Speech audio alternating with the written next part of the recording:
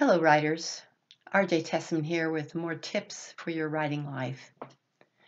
Recently, I finished reading a lovely novel by Jane Kirkpatrick, Where Lilacs Still Bloom. It's an older book, but I really enjoyed reading. It's based on a true story about a woman named Helga Klager who hybridized lilacs. But there was a quote in the book that kind of stopped me. It was one of those aha quotes. And Jane Kirkpatrick writes, "We are here to live, to serve, to trust, and to create out of our longings."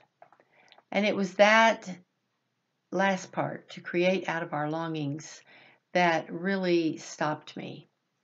Because I think creating as writers out of our longings requires the most from us, digging deep, a sense of who we really are as creative people, and the passions and the longings that we carry with us.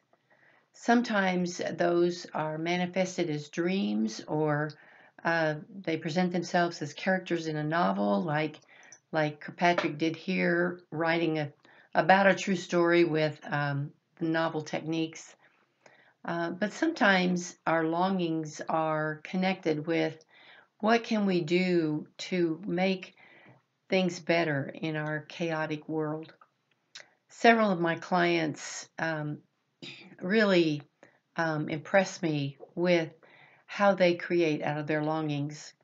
Topics such as school reform or domestic abuse, memories, devastating memories of wars, from writers who have been through some type of war and they have PTSD, or writers who are struggling through a cancer diagnosis and how that has changed them.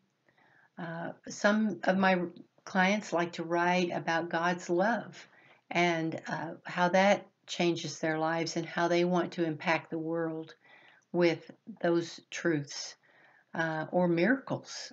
Some of my clients have written about miracles that have happened in their lives.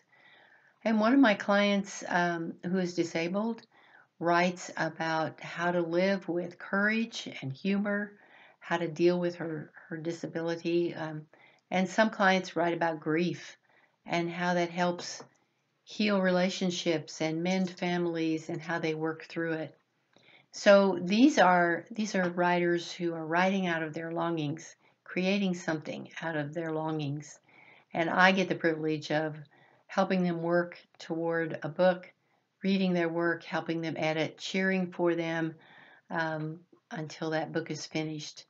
So I would just like to challenge you as a writer to maybe make a list of your deepest longings and then see how you can create something out of those amazing passions and longings that you carry with you. But most of all, keep writing, because your words do matter.